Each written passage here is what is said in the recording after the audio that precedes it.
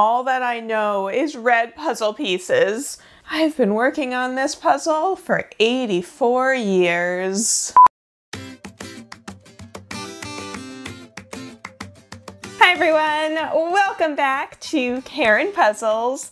Today we are going back to Jigsaw puzzle basics. The question I probably get asked the most often is somebody who's having trouble with a jigsaw puzzle and they don't know how to move forward or how to finish it.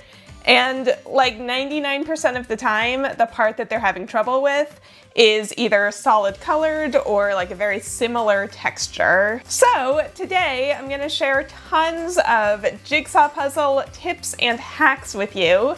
But before I get into it, this video is sponsored by Blue Kazoo. I needed some puzzles to use as examples, and so when they reached out to me, I thought that their puzzles would be perfect for this video. My personal favorites of all of their puzzles are their color series. This is the triangles puzzle, and you know how much I love a good gradient puzzle. They also have this round moon puzzle, which I'll be using as an example today.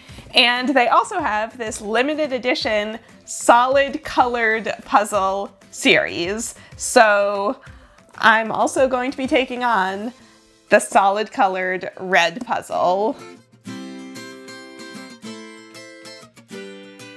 So when you're working on a difficult puzzle, or I mean really any puzzle, there are three things that you definitely need: space, light, and a good background. Number one, have enough space to lay out all of the pieces, and I'm going to be showing you later on in the video exactly how I do that. Number two, have good light, because if you can't even see the pieces, nothing else that I tell you is going to help. And number three, have a clean background that has a lot of contrast against the color of the puzzle pieces so that you can really see the piece shapes and it doesn't all just blend together. Okay, so when you're doing a jigsaw puzzle, there are really only two things that you're looking at the whole time. There's the image that's on the pieces, and then there is the piece shape.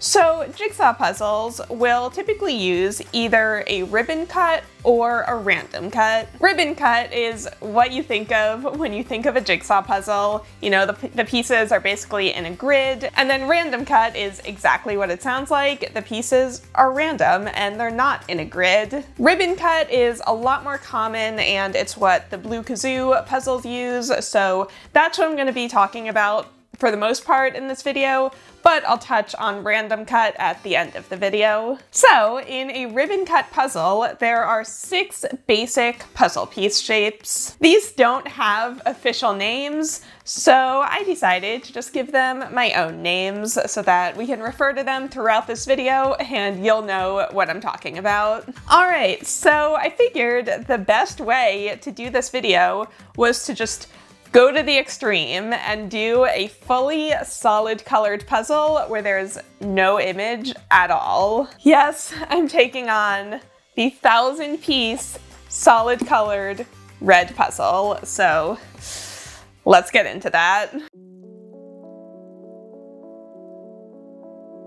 All right, so for this first example, I'm going to be using this solid red puzzle from Blue Kazoo. Interesting that they didn't make a blue one, considering their name. But anyway, let's open it up.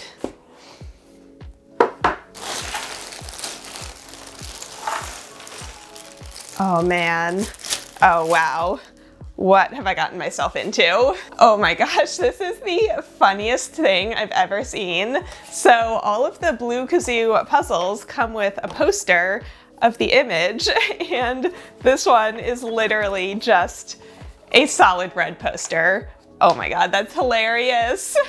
Just in case you needed a reminder of like what you signed up for. So when you're doing a solid colored puzzle, or also a solid colored section of a puzzle, Literally, the only thing you have to go on is the piece shape. Obviously, there's no design on the pieces to provide extra clues. So you have to approach it very methodically. You know, if we just look at the pieces all in one big pile, it is impossible to see what we're working with. You would just kind of be like randomly grabbing pieces and like hoping that maybe you spotted one that was fairly distinct, but you just can't work with puzzle pieces like this. So what we're going to do is we're going to separate all of the puzzle pieces by shape. Also, we're going to count all of the edge pieces as their own shape. This is definitely the type of puzzle where you have to put the time into the sorting before you can actually start working on the puzzle. It's the only way to approach it. So let's start the sorting.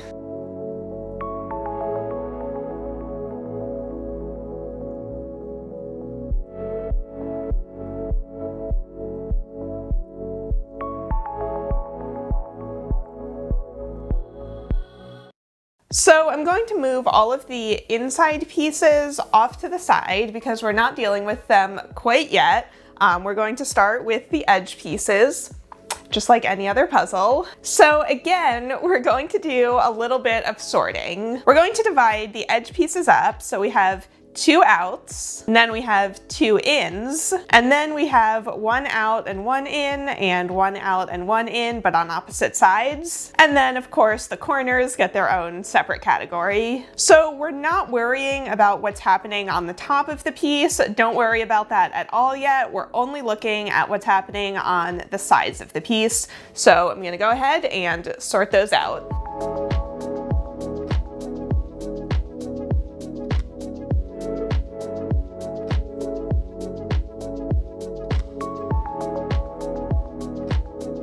All right, so now finally, after all of that sorting, we're finally going to start putting the puzzle together. So you can either work off of one of the corners or you can just find a distinctive shape within the pieces. I really like this corner because you can see that this knob is pretty distinctive. It's like big and a little bit flat, so I think I'll be able to spot the in that matches up with that. And the beauty of doing all of this sorting is that when I'm looking for the piece that this fits into, I don't even have to look at half of the pieces because obviously 2 outs are not going to go together. So literally all I have to look at is this half of the pieces.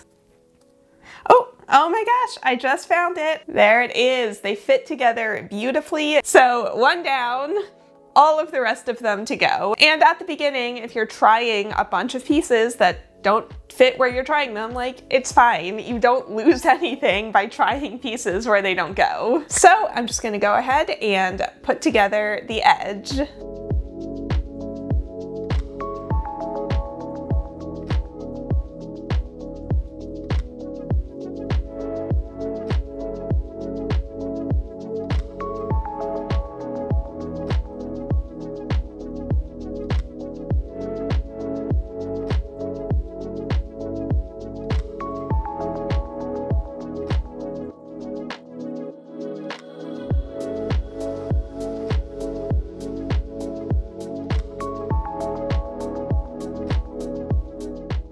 All right, so at this point we have the edge finished and we have all of the inside pieces separated by shape. I'd recommend taking a little break, having a snack, having a bit of a stretch, because the next thing we're going to do is to lay out all of the pieces into nice, neat grids. I mean, basically, if we look at all of the pieces just kind of in a pile like this, or even laid out flat, but still just like scattered around, you know, it's hard to see what you're working with. It's hard to see all of the details of the different individual pieces. So since I don't have space on this table to lay out all of the pieces flat all at once, I'm going to grab a piece of foam board, and using that we can, you know, lay out the pieces and then kind of move them on and off the table as we need to see them. All right, so now that they're all on the board, I'm just going to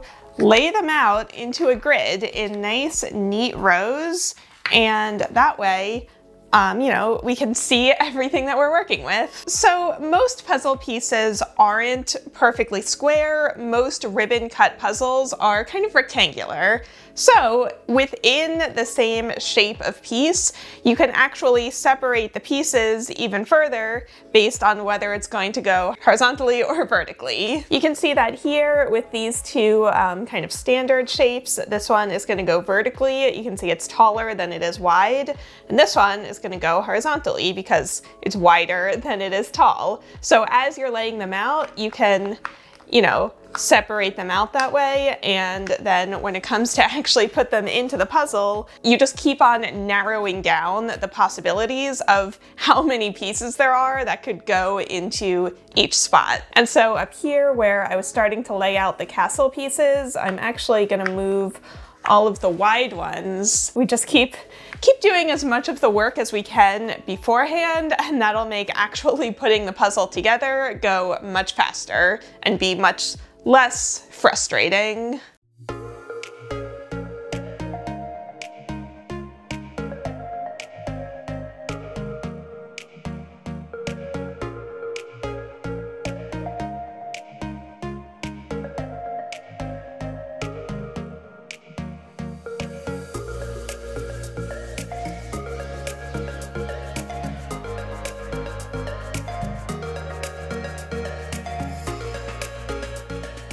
All right, so now that we have all of the pieces laid out, this is another great time to take a break, stretch out, have a snack. But let me show you what we have. So over here on this side of the puzzle, we have these wide shapes, and then we have the tall ones. Then we've got all of the 4 outs and all of the 4 ins. Then we have the standard piece shape, the tall ones and the wide ones.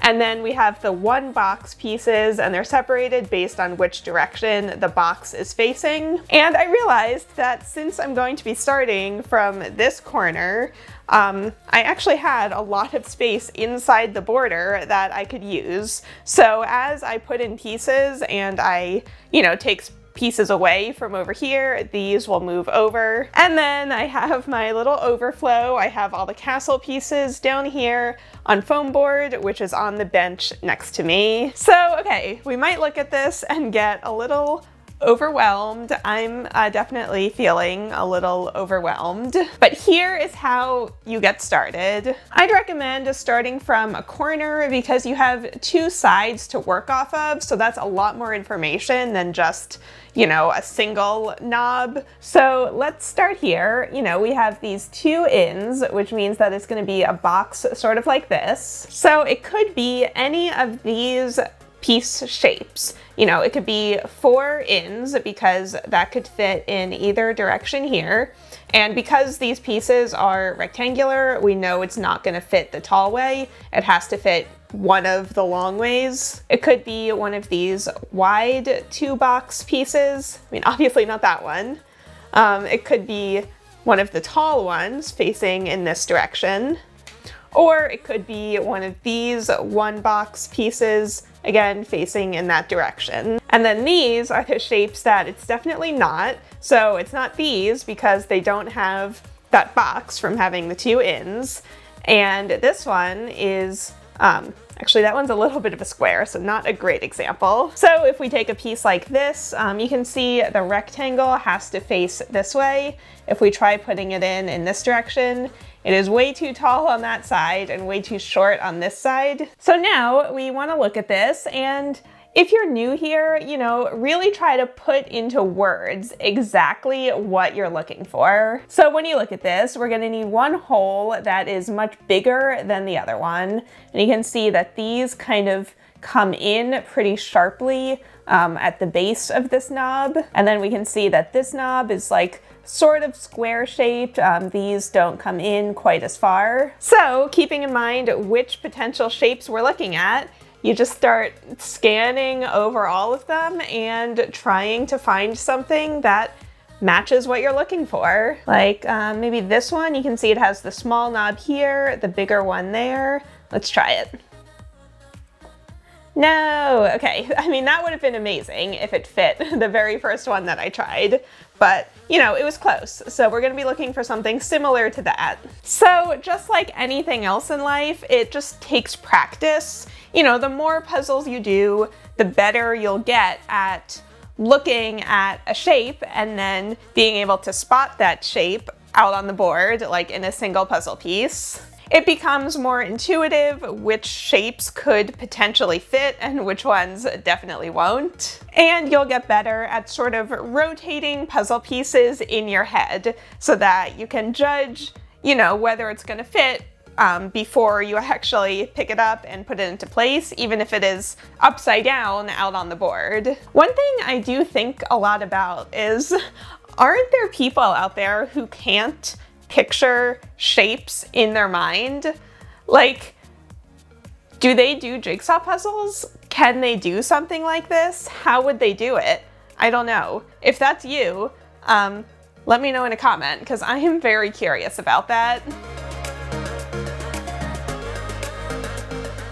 All right, I found my first piece. So what I actually found when I was looking for this was, instead of looking for the entire shape, I decided that this small knob was the most distinctive part of it, because a lot of these pieces are much larger openings. So when I was looking over these pieces, you know, I just looked for that one feature first, and then I would check if the rest of the shape seemed to match, and there it is, I found it. So now I can move on to either this one or this one. I think I'll do this one because this is pretty distinctive. Look at this kind of large flat knob, and that's it. I mean, you just keep doing that until you've covered the entire puzzle. And trust me, at the beginning it is very slow going, but the further along you get, the fewer pieces there are to look through, and so it just goes faster and faster and faster.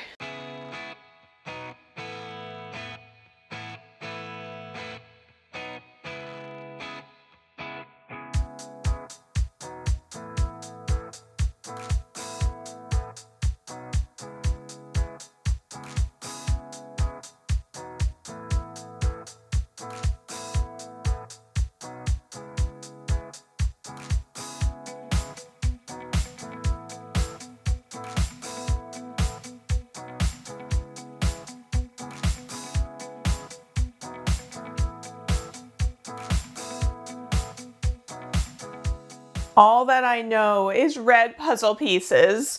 My entire world is red puzzle pieces. I've been working on this puzzle for 84 years. Please don't ask me how many hours I actually spent on this puzzle. I haven't been keeping track, but it is too many. But now that I'm almost done and I have a more manageable number of pieces left, I wanted to come back on and share a few more tips and hacks for doing challenging puzzles. So having all the pieces in a grid, as I've said, is like the best way to do a puzzle like this.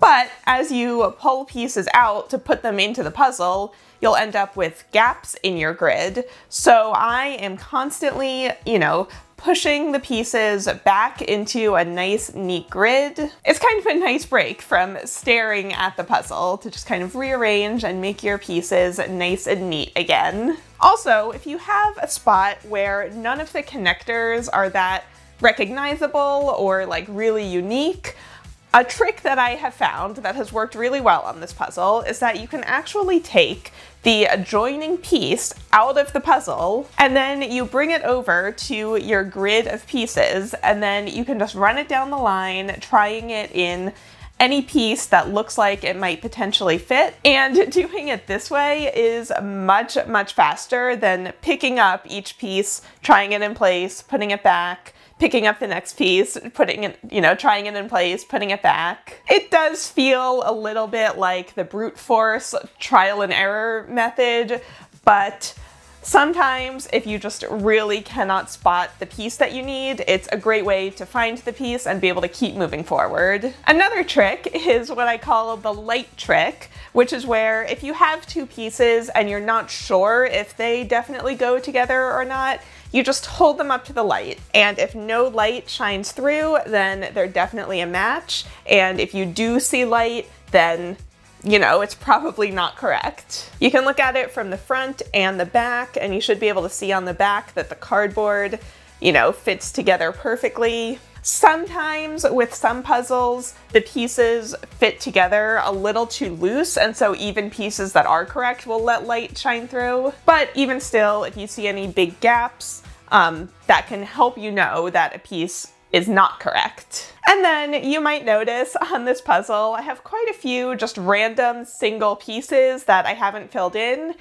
And you know, sometimes no matter how hard you try, you just cannot find the piece that you need. So don't drive yourself crazy, you know, just move on, work on a different part of the puzzle. And then when you're down to fewer pieces like I have here, you can go back to it, and once there are fewer choices to pick from, suddenly the piece that fits where you need it to go, like, suddenly is right in front of you. And that's really fun at the end of the puzzle to be able to just fill in a bunch of single empty spaces.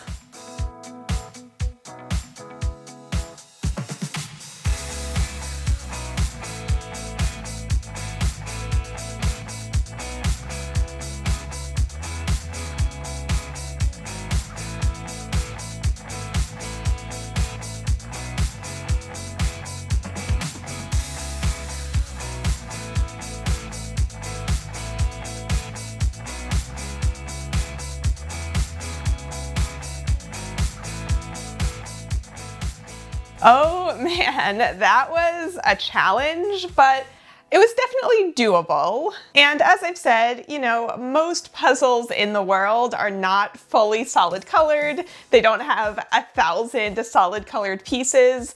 But I hope that I have shared some tips and tricks that can help you if you have solid colored sections of a puzzle. You know, laying the pieces out in grids, going at it methodically. I do this all the time. You know, what I use to do this puzzle is the exact same thing that I use to do any other puzzle that has any solid colored section. A lot of the times, I'll even separate pieces by shape multiple times within the same puzzle. You saw me do that with the first section of the 24,000 piece puzzle. You know, I could separate the pieces into the different sections on the puzzle, but then I had to separate them even further by shape so that I could put each section of the puzzle together. And in my opinion, it is just the best way to approach any difficult jigsaw puzzle.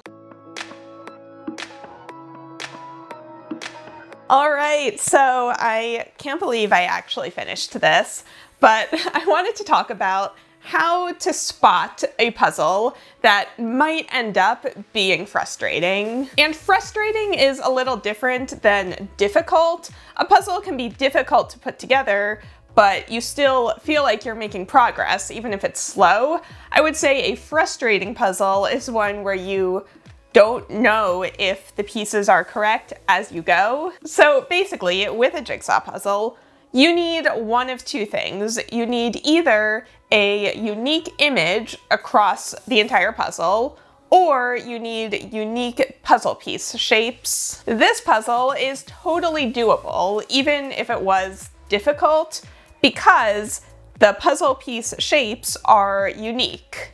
And as you saw from the light test, you know, when pieces perfectly fit together in this puzzle, you can tell, and so you're not putting pieces in and thinking they're correct when they're actually in the wrong spot. But if you remember when I attempted the Heinz ketchup puzzle, which is another solid red puzzle, I just didn't finish it. That's because the pieces were not unique. You can see that they are so similar that it was impossible to know when you got one in the right spot. So I just couldn't feel like I was actually making progress with the Heinz puzzle, whereas with this one, as I went, I was confident that the pieces that I put in were where they were supposed to go. So imagine a chart for puzzles where one axis is how unique the image is, and the other axis is how unique the shape is. A puzzle with a unique image and unique shapes will be the easiest type of puzzle. A puzzle with a unique image but similar shapes, you know, it might be a little more difficult, but definitely doable. And then a puzzle like this with unique shapes and no real image, again, difficult, but probably doable. But when you have puzzles like the Heinz puzzle, where there's no unique image and there aren't unique shapes, that's where a puzzle just gets frustrating and difficult, and it's not the kind of thing that I personally want to be spending my time on. In my opinion, that kind of thing is no longer fun, and like, jigsaw puzzles are supposed to be fun. So that's definitely something to keep in mind when you're choosing which puzzles you want to do.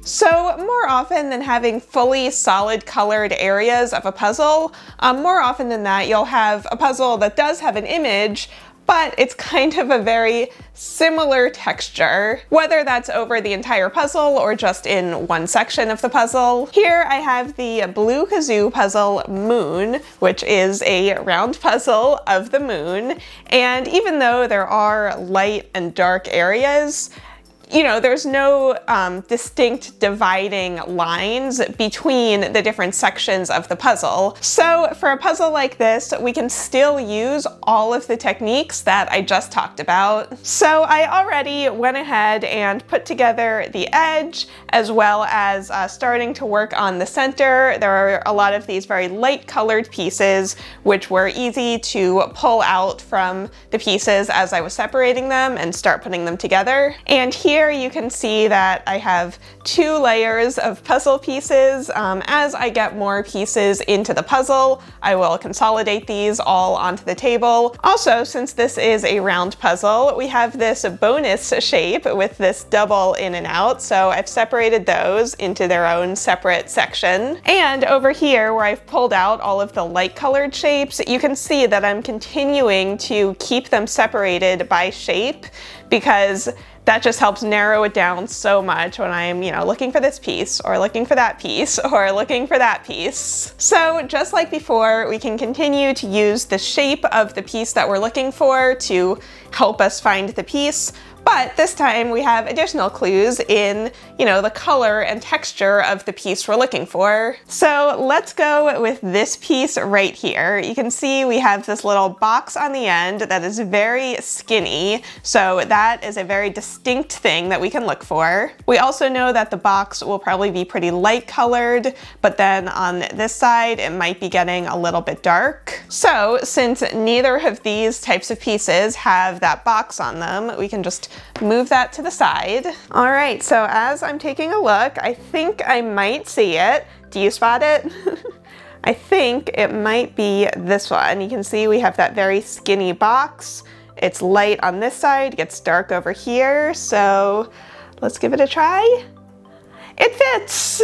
And I swear, I did not, you know, find that beforehand. I really did just take a look, and there it was. So I'm just gonna continue doing that for a little while to keep building out the moon, and even though this looks like a difficult puzzle, I'm pretty confident that I can finish it all in one day.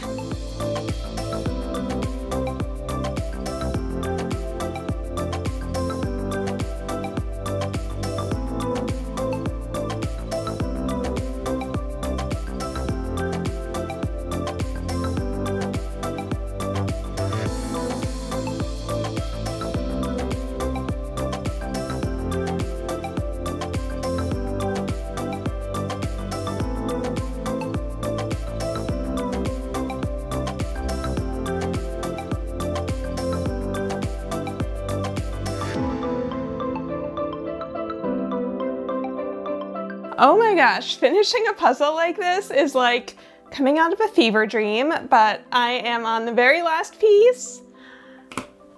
I finished it. So I basically worked on that from about 9:40 in the morning, and right now it is 3:40 p.m. So that's, what, 6 hours straight? Which I think for a puzzle like this, which is a very similar texture throughout, I think that's pretty good. And the way I did it was by lining up all of the pieces in grids and just going at it very methodically. All right, I think I need to eat something. That was that was a full day of puzzling.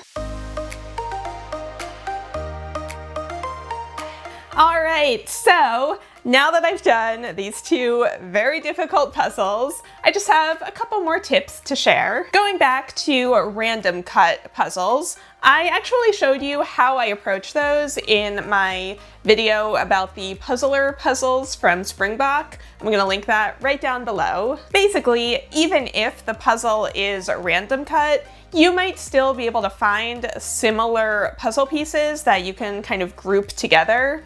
And you should still be arranging the pieces into a grid because it just makes it so much easier to see what you're looking at. On the other side of the spectrum, occasionally puzzles will only have one piece shape. That definitely makes a puzzle harder because it means that all of the pieces are in play rather than being able to eliminate some of the pieces because of the piece shape. At that point, you just have to, again, like line them up neatly, keep trying pieces until they fit, and then it might be slow going, but I believe in you. You can do it. And then if you've watched like literally any of my videos, you know that my biggest puzzling pet peeve is when pieces seem to fit where they don't actually go. You can use the light trick that I talked about earlier, holding pieces up to the light to see if they fit together perfectly. And I mean, luckily with these two puzzles that I did today, I did not have that problem at all. But if you're doing a puzzle where that is a problem and it's really frustrating and you just can't move forward, maybe you just don't finish that puzzle. You know, there's nothing wrong with just packing up a puzzle and putting it away or donating it. Remember, jigsaw puzzles are supposed to be fun, not frustrating. Yes, you do get a real sense of like relief and pride when you finish a difficult puzzle, but if it's causing you like too much anxiety, just put it away. It's fine. I'm giving you permission. You don't have to finish every puzzle that you start. Okay, so you might be wondering, I mean, that's all great, but when you go out to buy a puzzle, how do you know if it is random cut or ribbon cut? How do you know if the piece shapes are unique and if it's going to be frustrating or if it's going to be fun? I mean, that's kind of why I started this channel in the first place, to be able to give, you know, details and information about jigsaw puzzles that I just wasn't finding anywhere else. These days, there are way too many puzzle brands for me to cover all of them.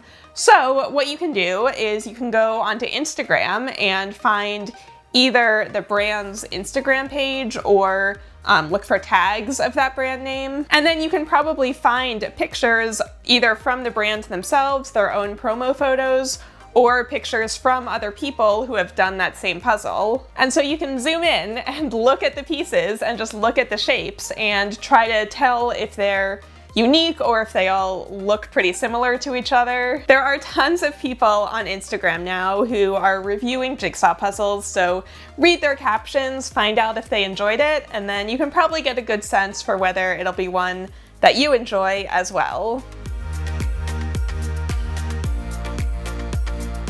So I hope all of this was helpful. If you are stuck on a puzzle, I believe in you. You can do it. Just be methodical, be organized, and I promise you will get there in the end. I also wanted to show you guys, look what I bought. I think this is the first solid colored jigsaw puzzle ever made. It is from Springbok from the 70s. It is a fully red random cut puzzle. So I think I'm gonna do this in another video and you can watch me, you know, attempt another solid colored puzzle because apparently that's my thing now. And I mean, of course, you can always just avoid this whole situation altogether by choosing to do jigsaw puzzles that don't have solid colored sections in them or large sections that are a similar texture. For example, Blue Kazoo just came out with these puzzles. Speaking of vintage puzzles, these are inspired by like old school vintage puzzles. I love the design, I love the illustration, and you can see that there is stuff going on all over the image on every single piece. So I'm gonna link to where you can get these right down below. I think they're really cool and such a good idea to put vintage puzzle illustrations like this onto modern puzzles. Oh my gosh, I am just surrounded by puzzle boxes. I want to say a huge thank you to Blue Kazoo for sponsoring this video. You can check them out on Instagram at @BlueKazooGames, and of course you can follow me on Instagram at @KarenPuzzles. So let me know in a comment, do you use any similar strategies to what I talked about here? Do you have any additional strategies that you want to share? And your code word for watching all the way to the end of the video will be blue. Not red, that would be too obvious. It's gonna be blue. All right, happy puzzling, and I will see you all in the next one.